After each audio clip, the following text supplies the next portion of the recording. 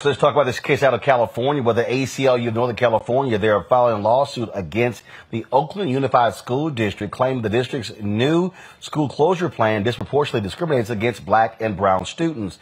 The school board intends to close 7 schools and merge 2 others. At least at 4 of those schools, the population is over 50% black. The ACLU says the plan will harm black students with special needs and violates black students' fundamental right to equal educational opportunity under the California Constitution and discriminates based upon race. And so we'll see what happens with that particular story. All right, folks, back to that Roland Mark Unfiltered video in just one moment. Folks, Black Star Network is here.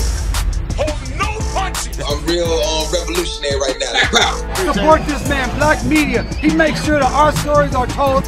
Thank you for being the voice of Black America, Roland. Stay black. I love y'all. All momentum we have now, we have to keep this going. The video looks phenomenal. See, this difference between Black Star Network and black-owned media and something like CNN. You can't be black-owned media and be scared. It's time to be smart. Bring your eyeballs home.